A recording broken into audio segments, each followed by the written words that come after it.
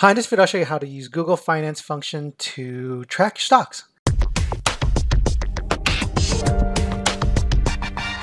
At its most basic, the Google Finance function is type in equal Google Finance and open parentheses and then the stock ticker symbol. And appropriately enough, we can use Google. And you have to put that in quotes, G-O-O-G, and close parentheses, and you'll get the real-time stock price for Google. Now, the Google Finance function is pretty smart in terms of going out to the exchanges to find the stock ticker symbol and the appropriate price. But sometimes you need to put it in because, for example, Google is on NASDAQ, and that's the way that you put it in to get that price. Now, there are some stocks that are dual listed exchange stocks. A good example would be the Carnival Cruise Line Company. So they're on the New York Stock Exchange. I believe they're under CUL. And no, that's not right. They're under I think it's CCL. CCL under New York Stock Exchange, CCL. And we can look it up. If we look up CCL, that will take us to Carnival Corporation 1945. And that meets that price. So if we look at the London version of the stock, we do LON, it's going to give us a different price, $12.39. Let's check the stock price on London. The stock price on the London exchange, and it's also the same company, Carnival, at $12.39.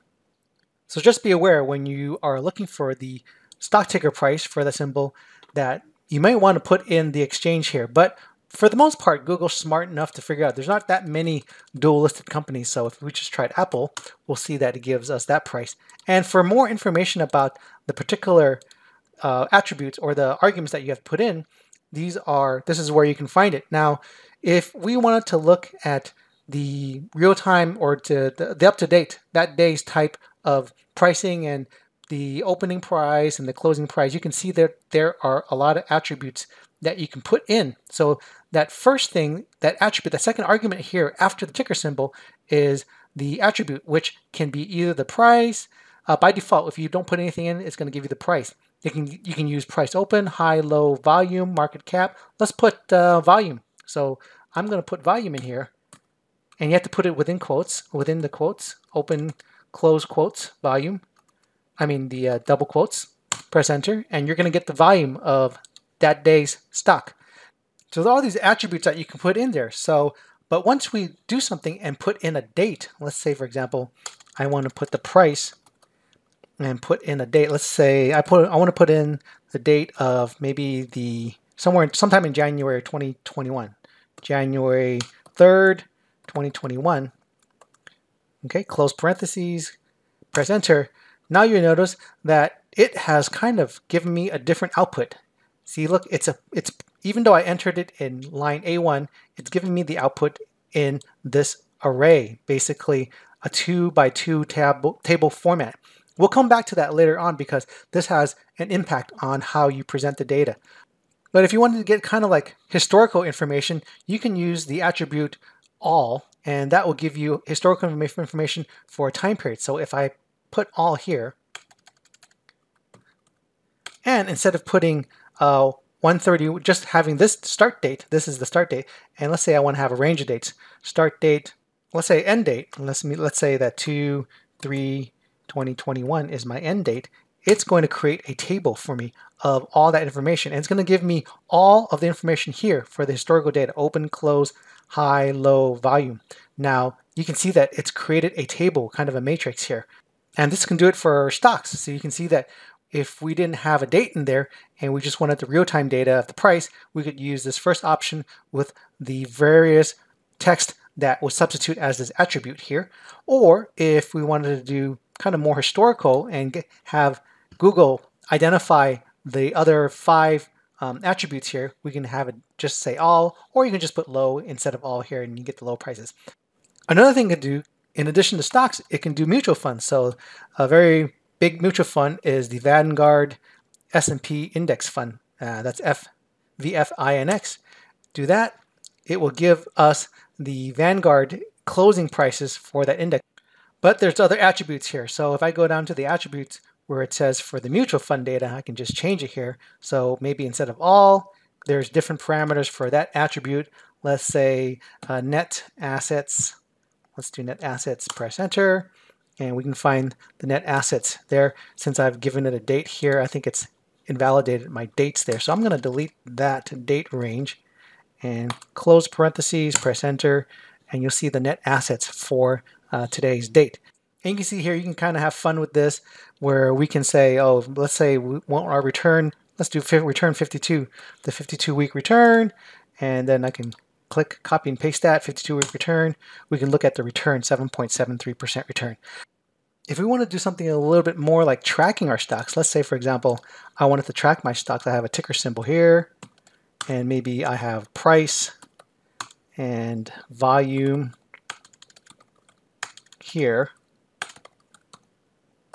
I can put in maybe Google, Apple, and maybe Amazon right here, right? Or maybe something popular now today, GameStop, right? I can do that. I can use the Google function, Google Finance, open parentheses. Let's lock in my other parameters, my attribute ones. Let's close this, and I'm just going to copy and paste from here. And I'll take in, maybe I've got my price here. For my first entry here, it's going to be the ticker symbol, right? And then I'm going to press the F4 key to lock that into the column, because when I copy it down, that's going to be the $ in front of the letter. Let me get that right. And comma, let's see what we want to do. We want to do the price. So we are going to have, since I spelled price correctly here, I'll just call on that and also press the F4 key to lock in the row. So the $ is in front of the number instead of the letter, because I'm going to copy it over, down and over. So all I need to do is press enter, and then it's going to load, and it's going to take today's price of $19.27.51.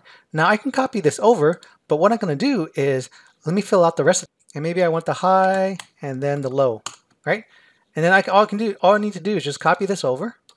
And since I had the $ in the right places, it copied it over correctly, and it's picking up the high from here, that text, the low here. So I didn't have to fill out those arguments there. All I need to do now is just kind of select that, copy it down, and it's going to pick it up for each of the stocks. So pick it up for Apple, and then it'll pick it up for GameStop. And look at GameStop, it's at 90, and that's a big range here from 158 all the way down to 90. So that's a very volatile stock. Now, what we also maybe want to do is chart this. Now, instead of having its own chart way out here for each one of these, we can have an in-cell chart, and those are called Sparklines. And so we can do something like, maybe we'll do one for 365 days. I'll call this one last 365. And we're going to use a different function called the Sparkline function. So I'll do Sparkline, and then we'll take Google Finance, and then open parentheses. We'll call this, and do an F4 to put the $ in front of the A instead. And we're going to take the price. I'll just put price in here. So we're going to have to do a start date and end date. So if I click the question mark here, we're going to have our start date here, and then our end date.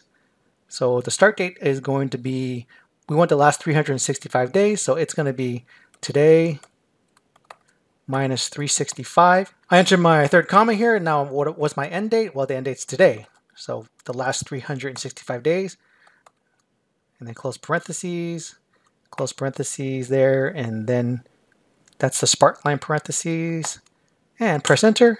And now I'm going to have a little chart here, a nice little chart to look at the last 365 days. Copy that down, and I can do a comparison. And you can see the GameStop has been really up on a tear for the last 2 weeks. Now, if I want to look at a lesser date, maybe the last 30 days, right? Last 30 days, I can just copy that. Control C to copy, Control V to paste, and I'll just change this to 30. Press enter, and in the last 30 days, let's see what happens. And we're going to have a comparison of the chart. So in the last 30 days, you can see in the last about 2 weeks, it's been on a tear, that particular stock, GameStop. So if you want to track a number of stocks using Google Sheets, albeit this is delayed 20 minutes here, as it says right here, the quotes are delayed, you can do it and have your list of stocks and the important attributes that you want, and have a small little graph to take a look at the last 365 days or last 30 days. Now, in addition to stocks and mutual funds, the Google Finance can also do currency. So let me go into the currency tab here. So let's say, for example, we want to see what the currency rates are for these currencies: the British pound, the Indian rupee, the Japanese yen, the euro, the Canadian dollar, right? We can actually do that. And if you wanted to look at other currencies, of course, it's an ISO standard 4217, and you can look down this page and it'll have the 3-character identification for that currency, the code. So if we go back here, basically what we need to do is type equal Google Finance, open parentheses, and at its basic level, all we actually need to do is type maybe USD. If we didn't have this, if we wanted to hard code it, we can just put USD, and what to do in parentheses, USD GPP, close quotes, close parentheses, press enter, and it's going to load the exchange rate, right? The proper way to do it is probably just to add the currency text, currency colon that. And that's going to load the same thing because it's going to look out for the currency exchange rate. Now, if we didn't want to hard code it and want to have 2 columns and just have us enter in the text here, we don't have to put it manually in here or hard code in here. We can actually just have that there and put an ampersand and click, let's close this.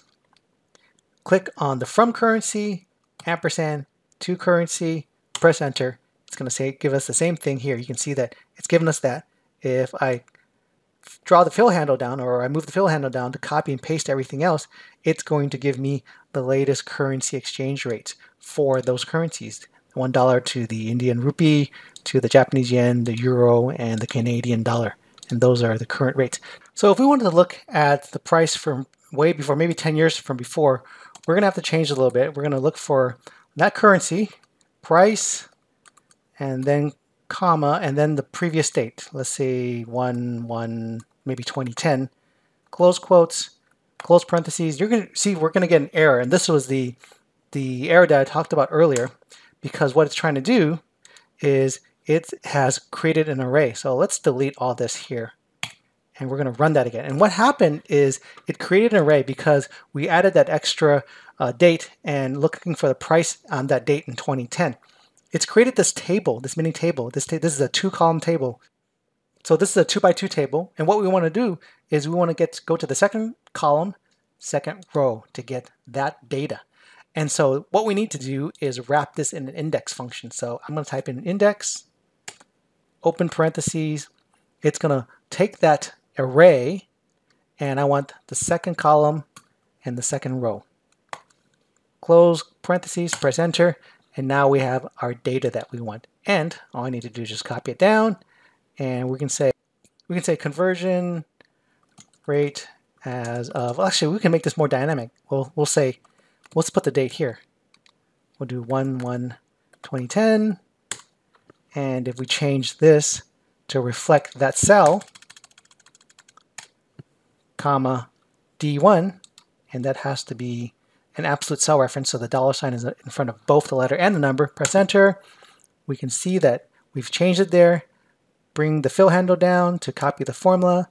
Let's say, for example, now we want to see what it was in 2020.